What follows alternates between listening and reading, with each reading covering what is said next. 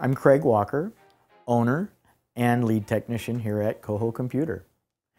Every day my clients bring me slow computers, and the first question out of their mouth is usually, is it really worth it? Should I just get rid of this thing and go buy a new one?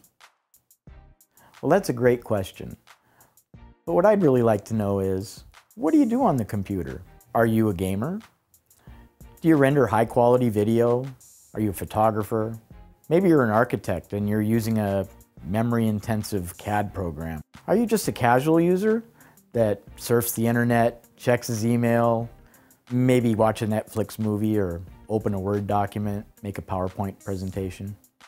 The real question that needs to be answered here is, was your computer fast when you first bought it?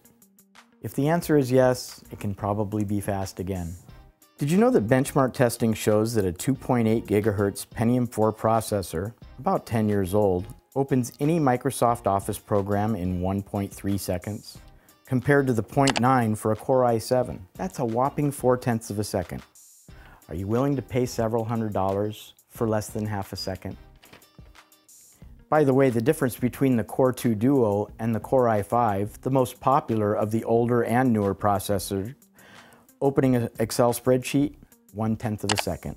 How much is that worth? A few more very important questions might be, do you know where all your software is? Do you remember where you downloaded it from? What about your internet browser favorites? Are you happy with the way your computer is set up now? These are just a few of the questions you need to answer before you take a perfectly good computer and throw it in a landfill.